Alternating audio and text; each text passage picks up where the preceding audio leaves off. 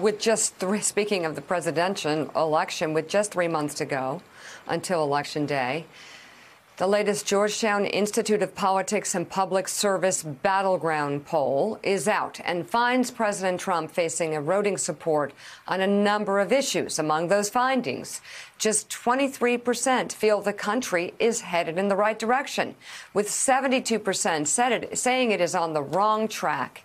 And if the election was held today, 54% would vote for Joe Biden as president. The poll also found President Trump's approval rating at 42%, with 55% disapproving. That's pretty low, Joe.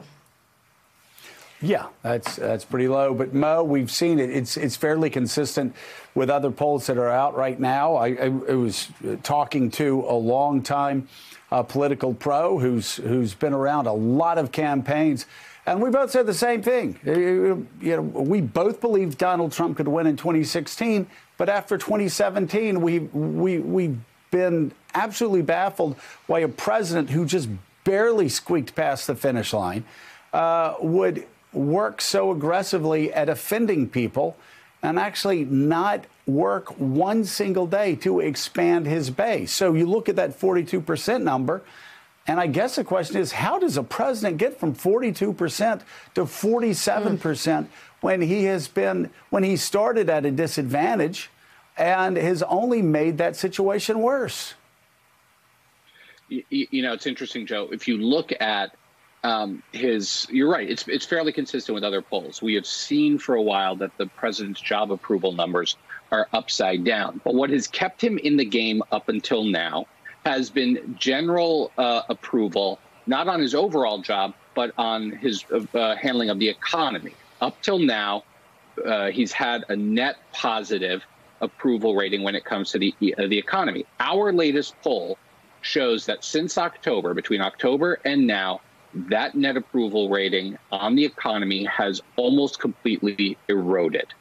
That when in October he had like a 14-point lead or a net approval rating on the economy.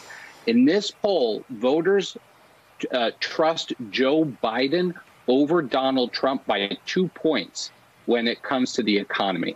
It shows that on the issue of the economic recovery, the COVID economic recovery, his job approval is way upside down, and voters trust Joe Biden over Donald Trump.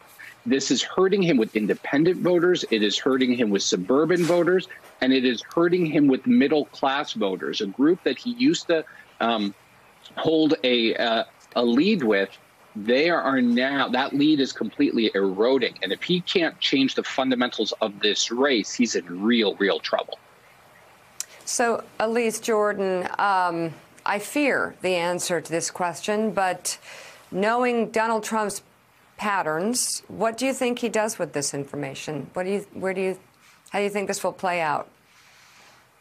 Mika, we've seen Donald Trump's increasing desperation over the past couple of months as he's tried to enforce political solutions on what is a medical pandemic in need of answers of science. And he's going to try a travel ban. You look at how he's trying to ban Americans with coronavirus from reentering the country. A travel ban is always his solution for everything, a travel ban that won't be upheld in the courts.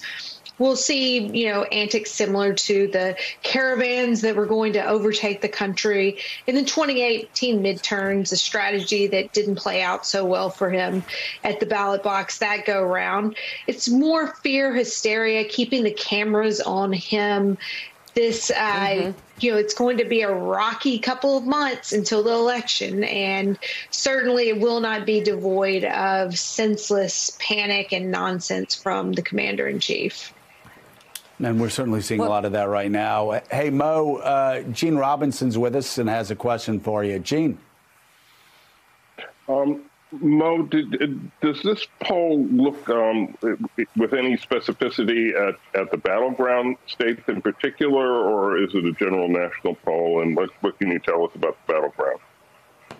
Yeah, the poll is a general national poll.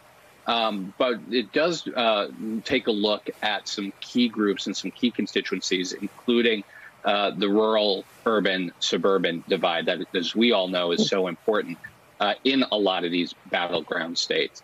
And fairly consistent with a lot of other polls, it shows that the president's support in the suburbs that can turn a lot of these battleground states that we're all keeping an eye on, that is completely gone.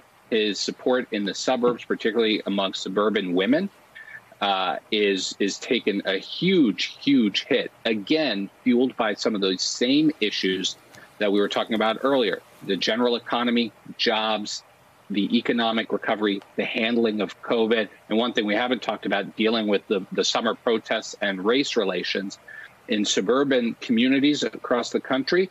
They are abandoning the president. He is hemorrhaging support there because of his mishandling, and Joe Biden is stepping into that void.